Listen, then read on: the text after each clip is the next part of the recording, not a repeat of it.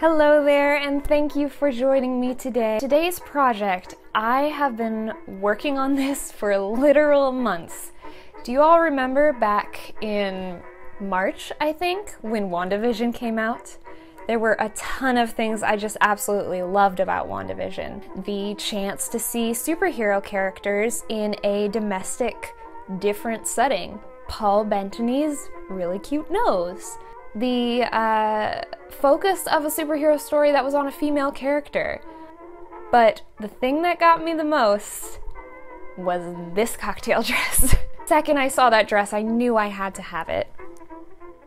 The lipstick stay not facing towards you. I set out on a mission to make it for myself.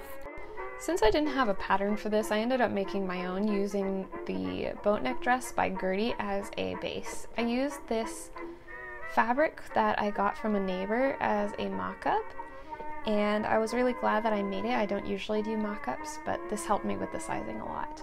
I got 4 yards of this purpley lavender satin fabric from Joann's, and I think it cost about $50 for all my materials together, including some fusible interfacing and a zipper.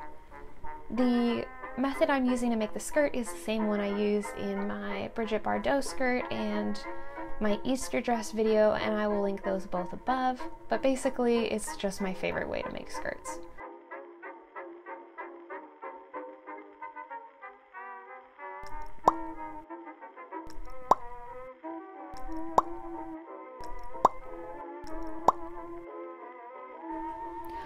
Alright, so we've gotten some good work done today. I've gotten everything cut out except for the collar piece, and I'm really quite scared of that actually.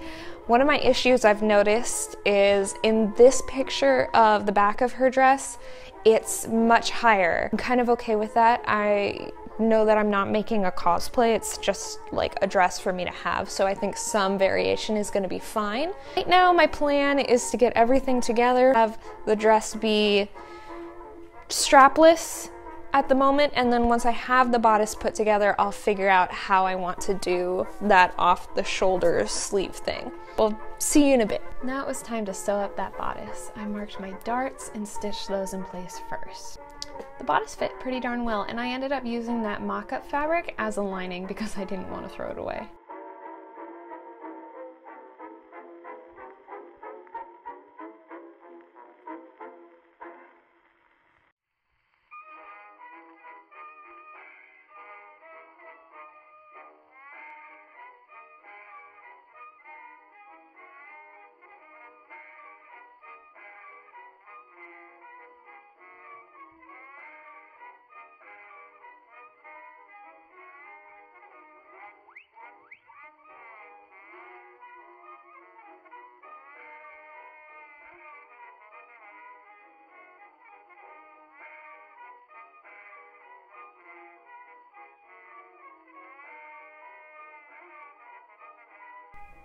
Now I'm about to attach the bodice to the skirt, but first you have to do some ruffling and gathering.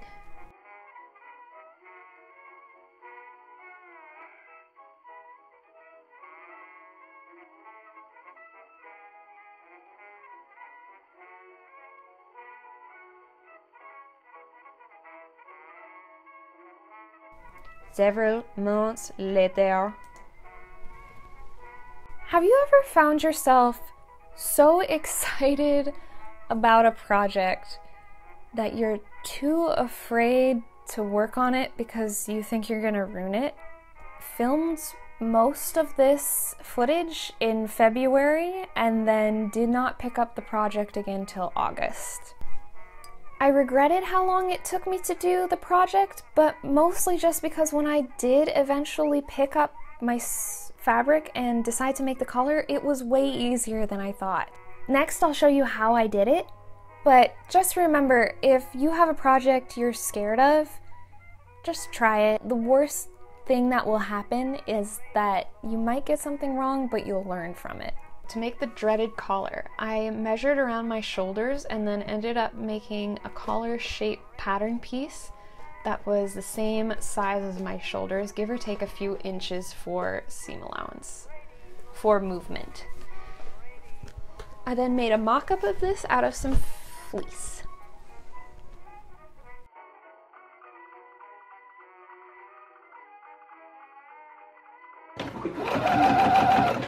I put some interfacing on the inside of the satin to make sure it standed up a bit more, and trimmed down my seam allowances.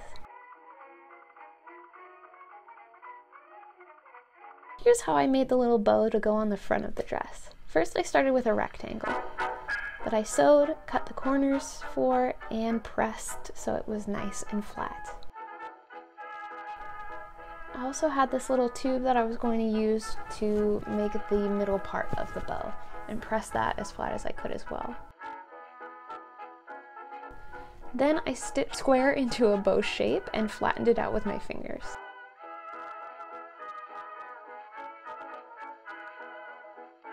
I figured out how much of the tube I needed to go around it and then just sewed it down.